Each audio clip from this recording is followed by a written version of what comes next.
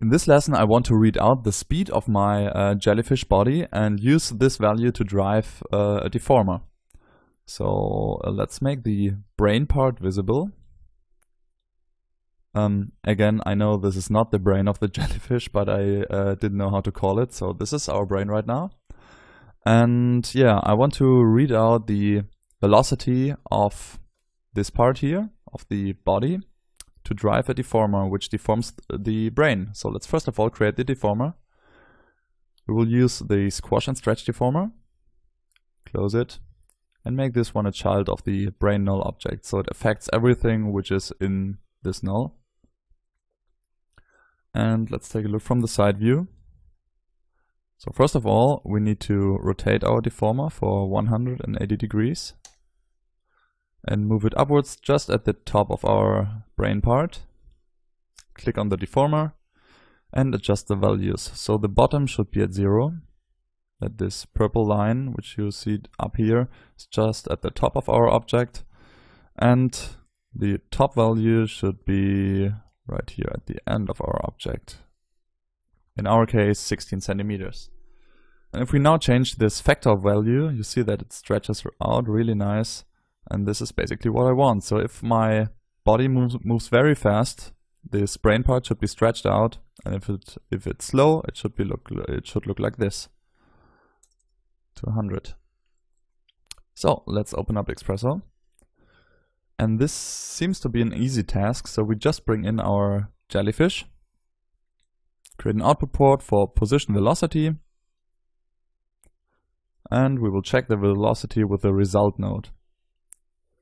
So this is another cool function of XPresso, because the velocity is always a vector. Imagine you have an object which moves through 3D space, and the velocity vector is an arrow which points at the position where the object will be in the next frame. So this basically is an arrow which is longer when the object moves very fast, and it's very short when the object is slow. So what we basically need is the length of this velocity vector. And if we have our result node and we don't change the data type to vector, but leave it on real, the autocorrection of XPresso will give us the length of this vector. So this is just something you need to know. And now make sure animation refresh is activated, that we have a real-time refresh. If I now hit play, you will see that we have a problem. I hit play, it moves, and the result shows 0. So this is something in Cinema which we call priorities, because the movement of our jellyfish is actually calculated here in this part. So we don't have any keyframes on the jellyfish which move it, and the whole animation of the jellyfish is generated here. And this is why XPresso can't read out the velocity, because this whole thing here is calculated at once, and XPresso doesn't know in this setup that the jellyfish is actually moving, because it has no keyframes. So we have to fix this. I'll close it. And yeah, if we click on this XPresso tag, we see something down here which is called priority. And if we open up this list, you'll see in which order Cinema calculates stuff. So there are initial calculations, then the animations, expressions, dynamics, and the generators at the end. XPresso is by default set to expression. And if you have several XPresso setups and you need to define which one is calculated when, you can use these numbers here. So you can type in, maybe if you have 2 XPresso setups and one is at 0 and the other one is set to 10 or something, he will calculate the one with the 0 first and the other one later. In our case, it should be enough just to generate a second XPresso tag. So I will do this. So now we have 2 tags. They are both set to the same priority, but we just split it up and this should work. So we will go into the new XPresso tag, which is empty. If I double click the other one, you can see the setup is still here. So I'll go into an empty one. I'll take the jellyfish, create an output port, position velocity, take again our result node, connect it, and hit play.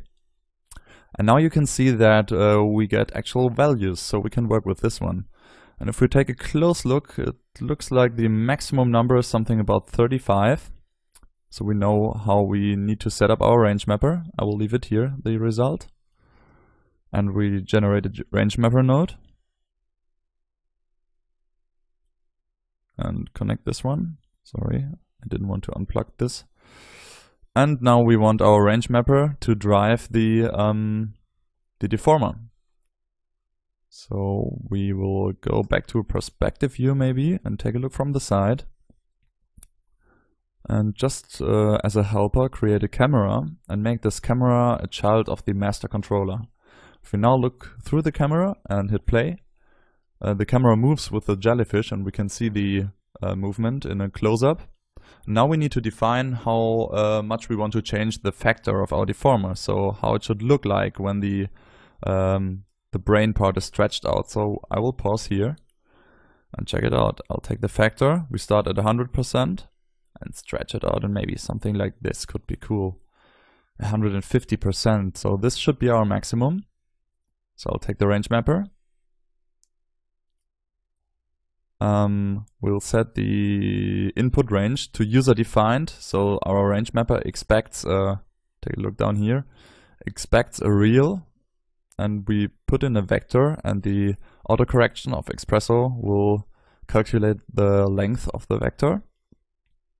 And we set the maximum speed right now is something about 35, but I will set it to 50 so that we have a bit more, that we can move a bit faster later. And the output range should be %, because our the factor that we want to drive is in %. And the lowest should be 100 and the upper limit should be 150. So let's bring in our deformer and connect this one to the deformer. Object properties, let me bring this one up here. Object properties, factor. So let's rewind and hit play. Yeah, this is cool. So now you can see that the brain part is reacting to the movement of our jellyfish.